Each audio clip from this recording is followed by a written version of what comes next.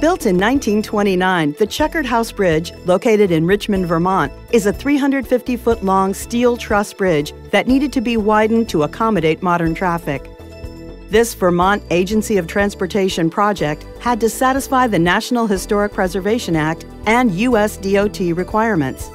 The design-build team of Harrison and Burrowes Bridge Constructors and CHA Consulting brought in FINLEY Engineering Group early in the bid process. FINLEY used an innovative approach, the incremental side launch method. This was the first time this technique had been tried on a steel truss bridge of this size. The unique false work and side launching jacking system allowed the north truss to be cut and moved while receiving lateral support from the south truss system. FINLEY's engineer was on site to monitor the launch. The entire 65-ton north truss was moved 12 feet 6 inches. Completed on budget and on schedule, the innovative restoration, rehabilitation, and expansion of this bridge is a lasting symbol of American engineering history.